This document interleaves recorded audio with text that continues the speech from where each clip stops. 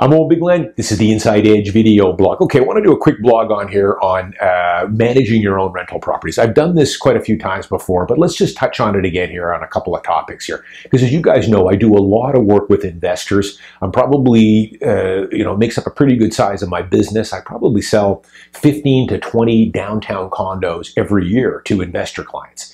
So I'm probably do a lot more than most realtors do. And one of the reasons for that is because I've been a landlord and an investor in Vancouver real estate for coming up to 35 years now. So I know the market pretty well. I've built a good system for what we want to look for in buying an investment property, what makes a good investment property, the things to look for. And then when one of my buyers, if it's a new investor, part of my service is I will walk him through what it's going to take to manage his own property. I'm going to give him all the documents he's going to need to file. I'm going to give him copies of several different tenancy agreements, checklists, Form Ks, all the things that you're going to need, how to run the ads on Craigslist, how to run the credit checks. I've built a really nice package that I will provide, and then I will tutor them for an hour or so on how to do everything, and then I will consult them on their first one as they go through. Because it's not as difficult. I always suggest if you're living in Vancouver and buying an investment property, to manage your own property. That's the best way to do it. Yes, you can hire a property manager, and I've got several that I can refer you to. And some of my clients have to do that. They might live in Alberta or Ontario or in the United States or China. And they need, of course, their absentee landlord, they need to hire a property manager. And I've got two very good ones, I think they're the best, that I can refer you to. But keep in mind, even the best, in my opinion, and these guys are good property managers. I've hand-selected these guys, and it's taken me many years to get it down to these two are my two best property managers. But even they, in my opinion, are not going to do as good of a job as you can as the individual landlord.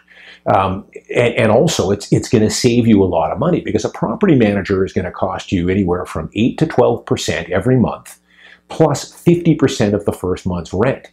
Now, I've got two very good ones, but I've seen other property managers that aren't anywhere near the league of the ones I've got.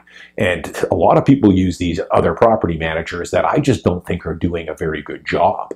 In screening the tenants, doing the proper credit checks. Basically, the first guy that shows up that wants to take the apartment, they're renting it to. So you got to be careful with that.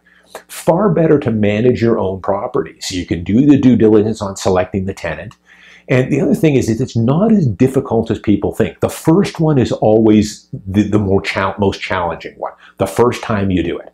Because it's all the new forms, the documents, how to run the credit check, how you're going to do the showings, what I teach them, what to ask the potential tenants, filling in the applications, all that stuff. The first one, and running the ads, that's the toughest one. The next time you need a tenant, it is a lot easier because you've gone through it once. But best to always manage your own properties if you can. It's just a far better way. You're going to do a lot better job of screening the tenants because that's the whole key. Do not put just anybody in your rental. And the horror stories I could tell you here over the years of selling tenanted properties and some of the situations I've had, it all stems back to not doing your due diligence on the tenant. I mean, I had one not long ago. I was the buying side realtor on this. And the seller, this poor guy, he rented a unit, did not do his due diligence on it. The girl came in, immediately cloned 5 or 6 fobs, completely illegal, and then ran it as an Airbnb. And this is a horror story I hear over and over again. There is no Airbnb allowed in this building. It's barred like it is for most stratas downtown. But you see, the game they play with this is that they sublet it out as an Airbnb, and it's going to take many, many months before the strata can get this tenant out. And that's the way the Tenancy Act works here. It's in favor of the tenant. So long story short, it took about 6 months to get this girl out. It took a couple of months before they caught on to the fact that this is being run as an Airbnb. Then it took another 4 months before they were able to get the legal action in place to get her to stop. But by then, the damage had been done. And they just move on to a new one. And this guy was faced with all kinds of fines and everything else and legal costs.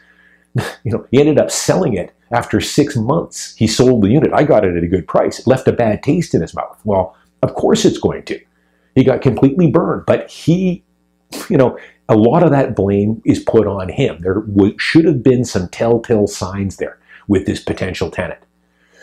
So run it yourself. The other thing I'll just quickly pass on, a lot of people ask me tenant turnover.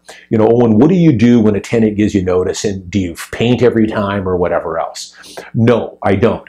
I had a guy say, well, I've got a tenant leaving in a couple of days, and, you know, should I paint and that kind of thing? Well, first off, hopefully you're not leaving it empty for a month, because, you know, when a tenant gives me notice, they have to give you 30 clear days. And hopefully you're on good terms with the tenant. That's why I always say, treat your tenants like gold. I do. If a tenant calls me and has a broken toilet or something's not working, I fix it immediately.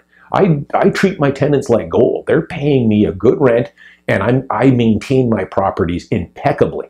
And if there is anything that needs to be done, I'm on it right away. So I have a couple of general handymen that I have on call that I can get, and then I've got contacts with floorers and painters and all that other stuff.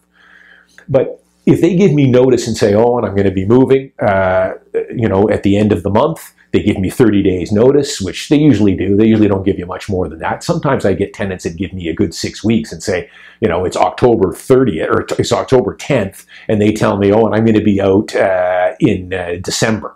So they give me a little extra time, which is always nice.